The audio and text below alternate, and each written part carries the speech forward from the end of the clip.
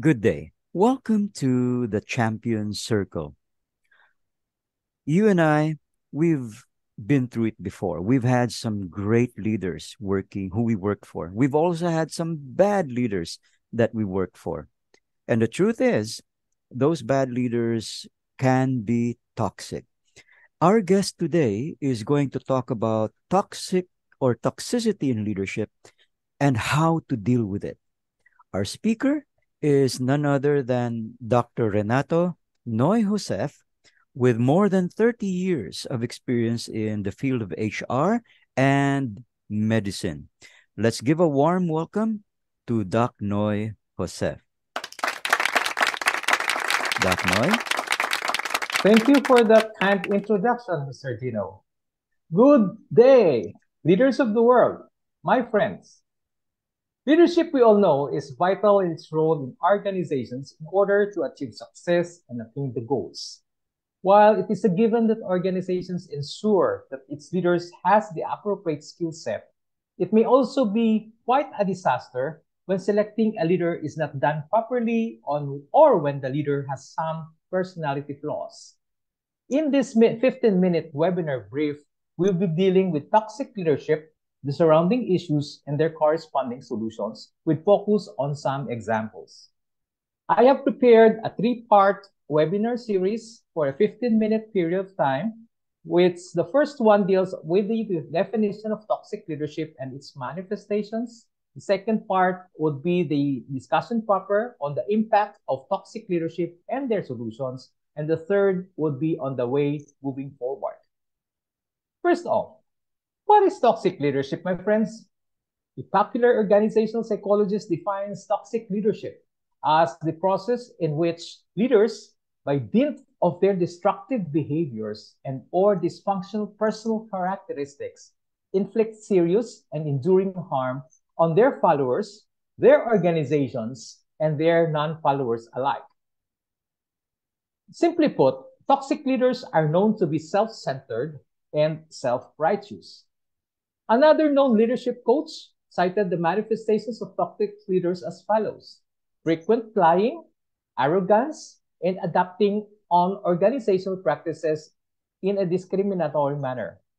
Their lack of confidence and job incompetencies are manifested as their excessive force on themselves, focus on themselves. Their camouflaging acts of their inadequacies are projected to other people, intensified by their wanting to always remain on track.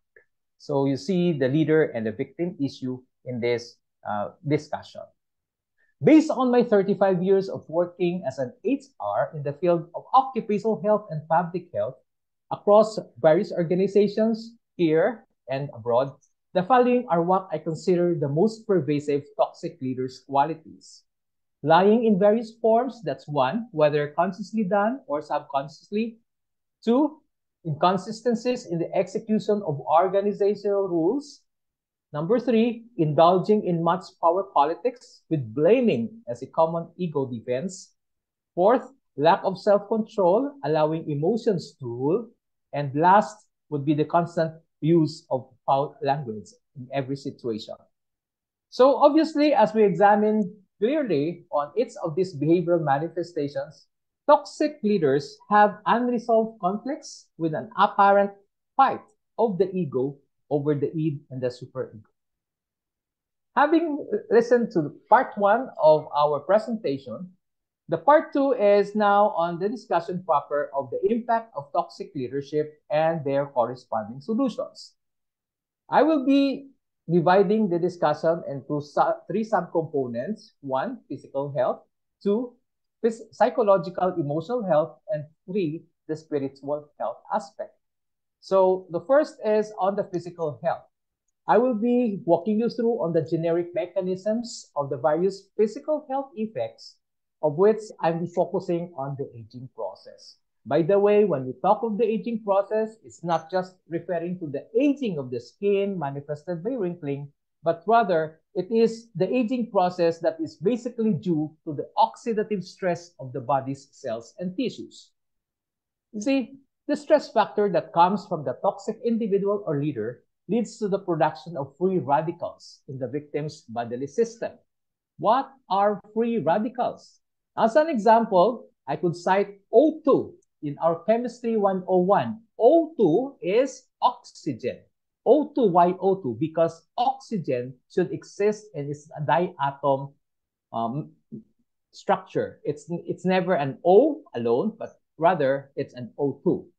With stress coming from a toxic leader, this O2 that is inhaled from air that comes to our lungs and distributed in the cells of the body becomes O negative, a free radical which induces oxidative stress to the cells of the human body.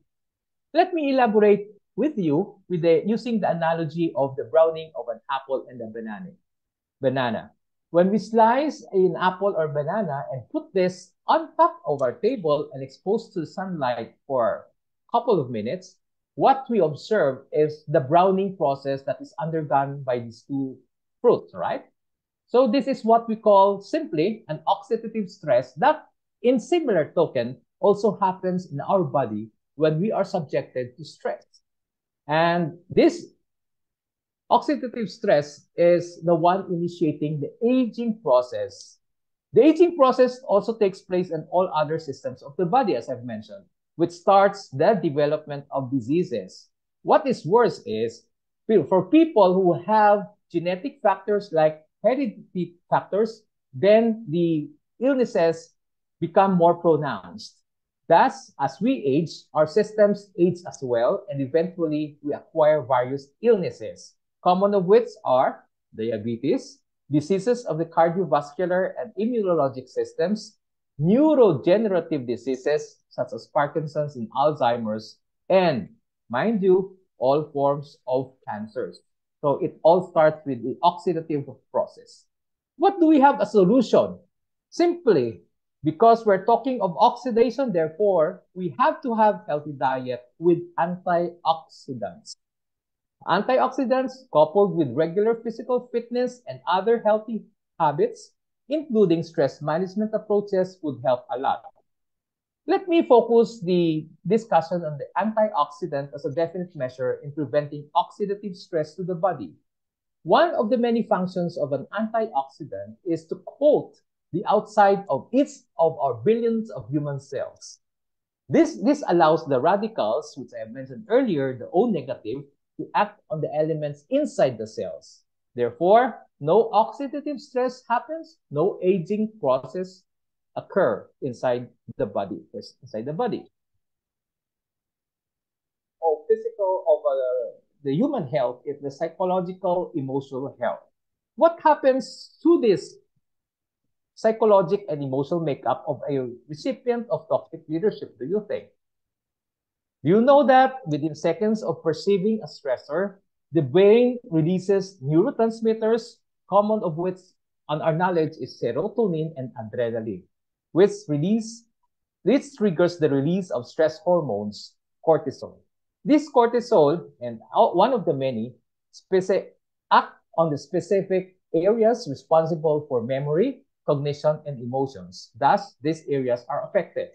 So what do you think the result? Expected that the person subject to toxic leadership would be manifesting forgetfulness, difficulty with concentration, rigid thinking, poor judgment, constant worrying.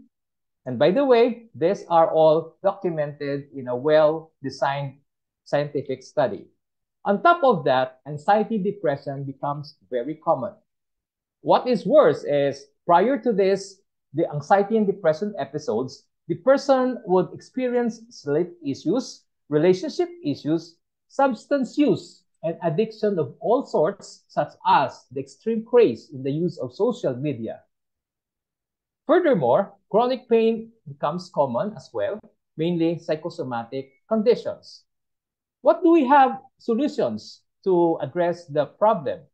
For the individual, stress management approaches specific to the victim and other healthy lifestyle practices are strongly recommended.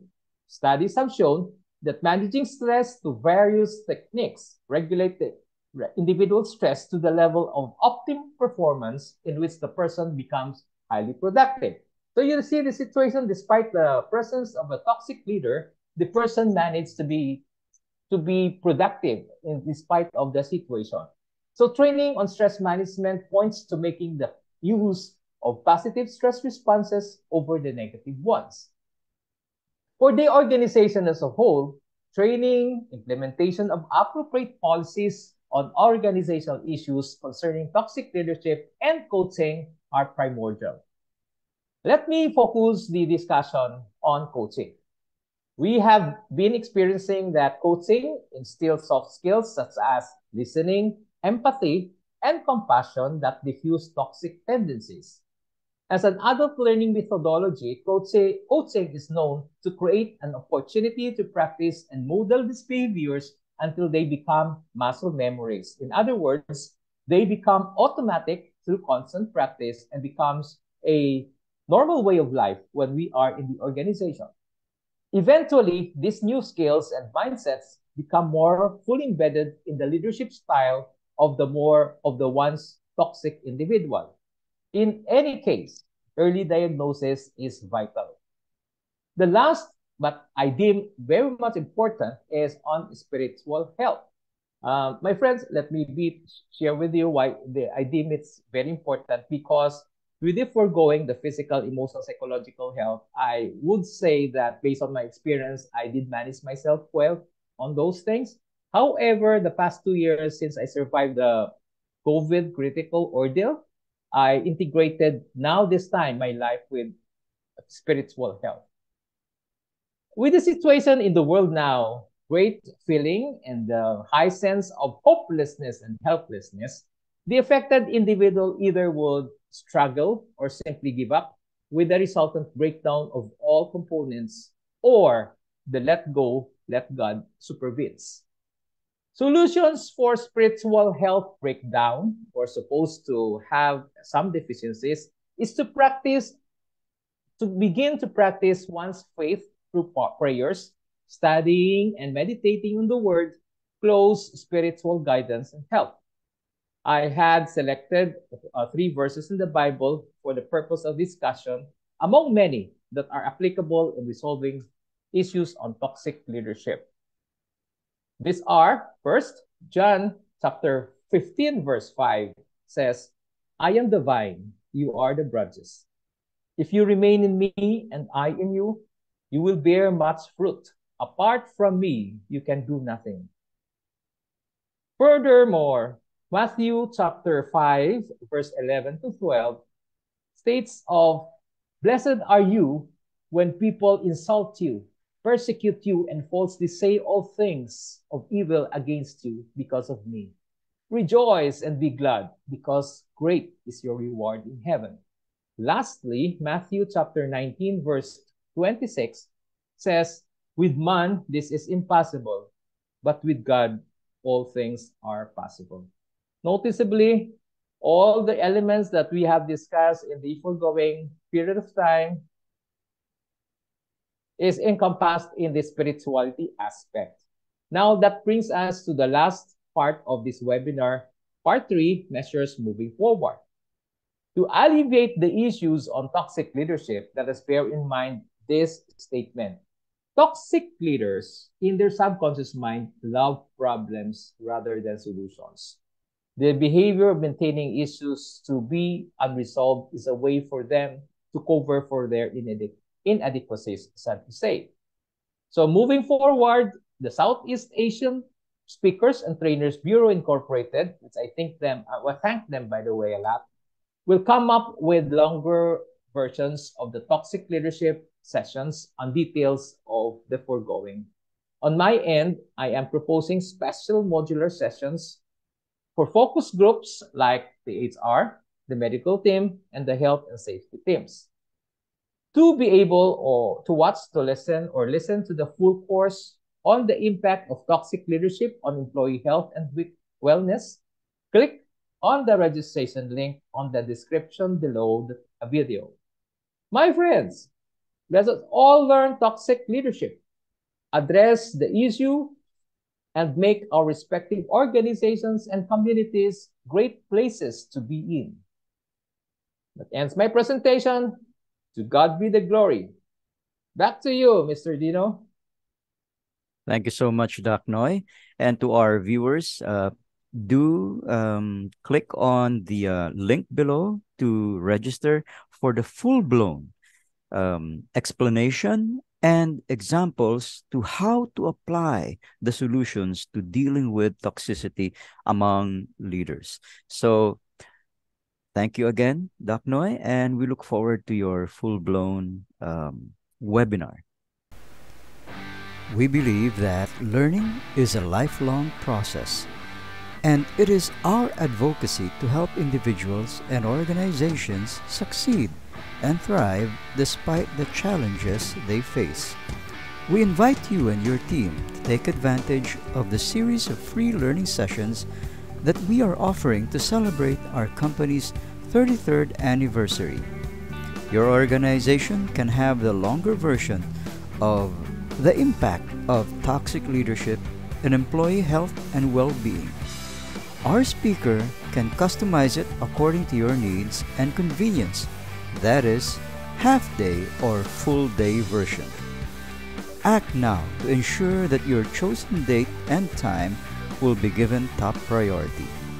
Send your request for the online or face-to-face longer version of this program to our email at info@speakerstrainers.com or contact us at 0933 330 6649 or 0917 889 7897.